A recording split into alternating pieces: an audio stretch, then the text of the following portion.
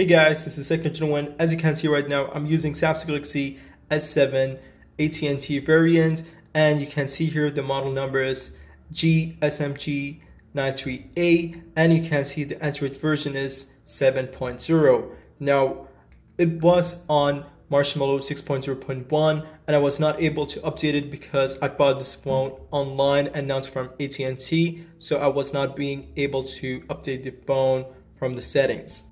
Now what you have to do is you click on settings and then click on login security, and then from here make sure that you click on find my device and check these two options. Now go back and then scroll down, click on other security, and then from here what you have to do is you click on device administrator and uncheck this or any of the following apps. Now once that is done, just go back. Now before we start, just go to about device, then click on build number 7 times until you see developer has been enabled. Now you should find a new option called developer options. Make sure you enable and click on OEM unlock if available. If it's not there, then it will be default enabled.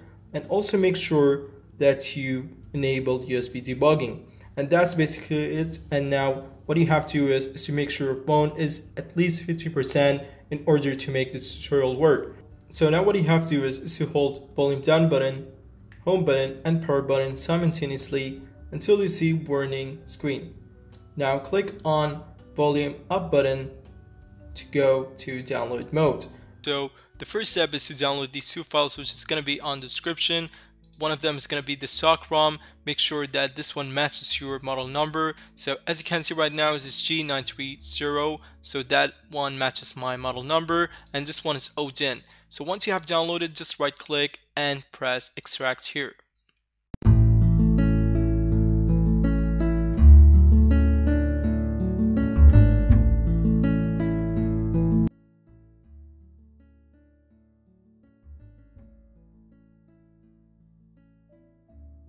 After you have extracted, make sure you have these 5 files plus Odin. Now launch Odin and then right click and run as administrator.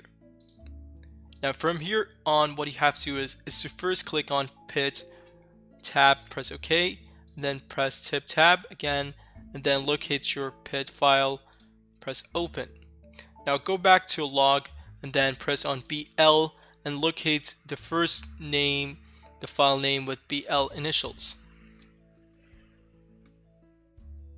Now click on AP and then press on EP. This will take just 2 to 5 minutes depending on your hard drive. If it's SSD, it should take less than 3 minutes.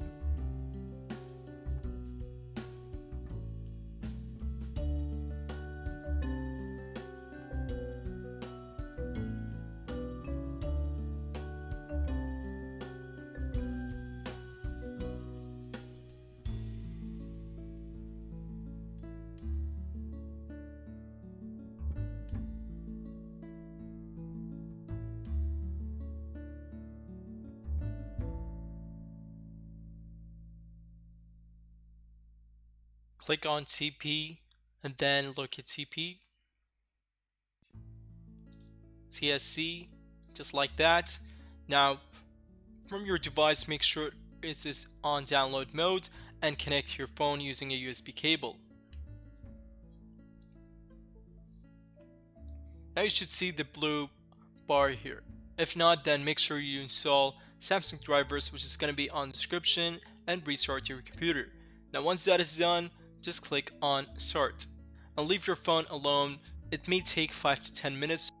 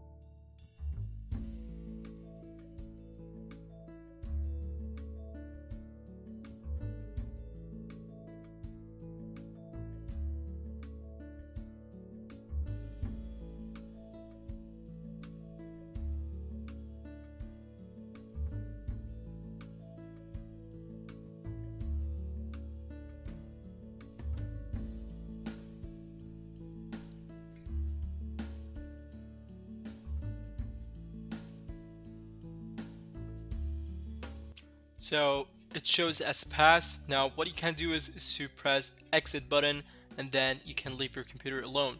Now let us focus on the device itself.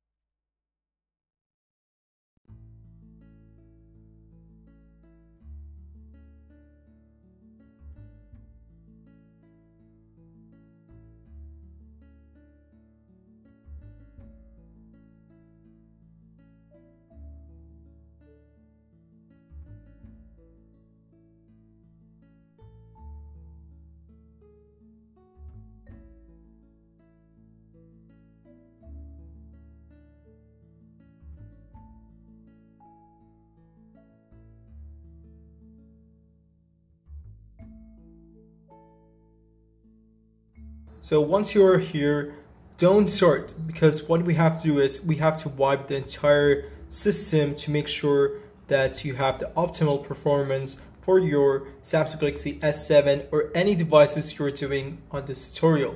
So switch off your device just like that. Now hold volume up button, home button and power button simultaneously until you see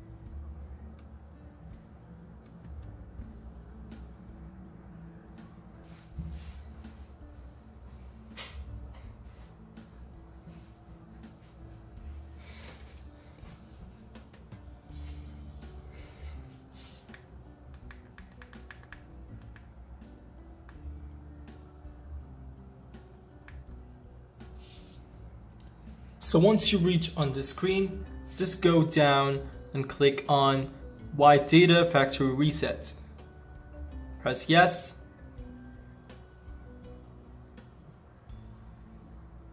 Now also wipe cache of the partition. Now once that is done, simply reboot the system.